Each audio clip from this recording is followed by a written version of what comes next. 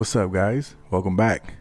Today I'm going to be talking about the best mini fridge you can get, probably ever.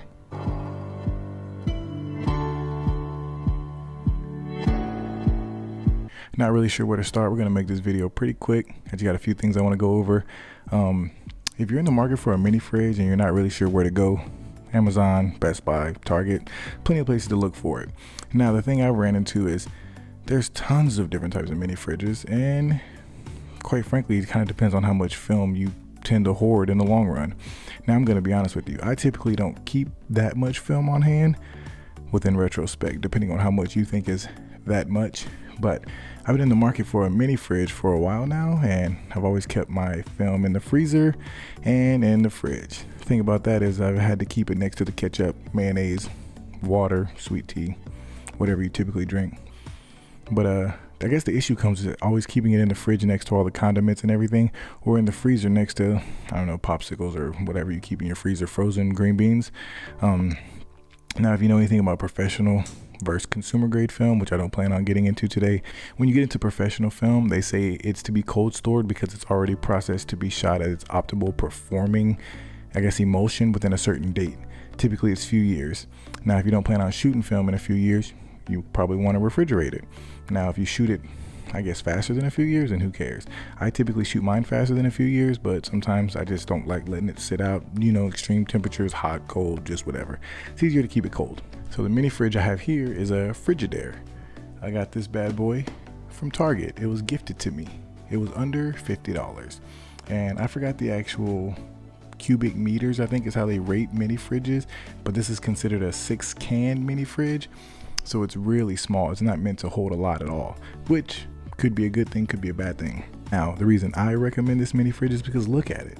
This thing is so cool. I mean, it's red, it's vintage, has a little door handle over here at the bottom. It's just overall pretty rad. Now, I like it. Another reason I like it is because it holds roughly 35 rolls of film.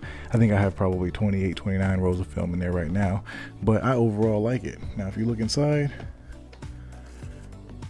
shows you how much film I currently have inside this mini fridge. We have, I mean, I got it stored in there pretty good, but there's some 120 film in there. You guys see that? It's like gold nowadays. Yeah, I have pretty good amount of film in there, and it holds up really well. It stays cold. I think it gets about 28 degrees, or it stays roughly 28 degrees. And that's a pretty cool thing about the fridge too. It doesn't get too cold, but it also doesn't get it over an above temperature, I guess you could say. I mean, maybe if you packed it really tight, maybe it wouldn't be able to flow around really well in there. But yeah, I do like it.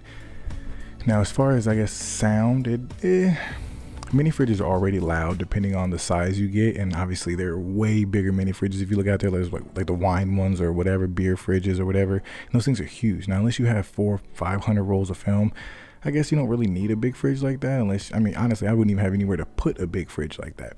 But this one kind of sits on my desk, sits on the countertop, takes up very little space, it makes very little noise. Now, don't get me wrong, it does make sound. Obviously, anything makes sound, but it's not as loud as a typical mini fridge. Now, it does have a fan on the back.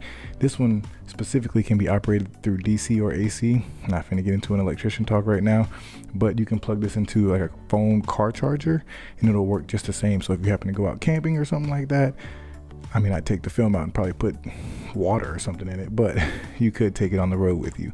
I just keep it plugged into mine, my regular 120 outlet, and it's good as day. I mean, that's really all I have to say about it. I don't have to say a lot about the fridge. I just kind of want to show it off. You guys see the film that I have in it, what I have here, some Portra 400 and some Elusive 400H, which obviously you guys know the backstory behind that. I got a couple Pro Packs right before they actually announced that it was being discontinued. Sad face, obviously. Who doesn't love Fuji 400H? But that's neither here nor there. I appreciate you guys for watching. I know this is a really short vid, but I'm trying to keep some content coming for you guys. I do have a couple videos in the work right now, and I will keep keep at it, man. Like I said, I appreciate all the support that I get from you guys. If you're not subscribed to the channel, please do so. If you are subscribed, you are doing everything that I need from you. I appreciate the interaction, the support. If you guys have any ideas or videos you guys want to see, or if I could do a better job at anything, let me know. I appreciate it. And until next time, see you guys.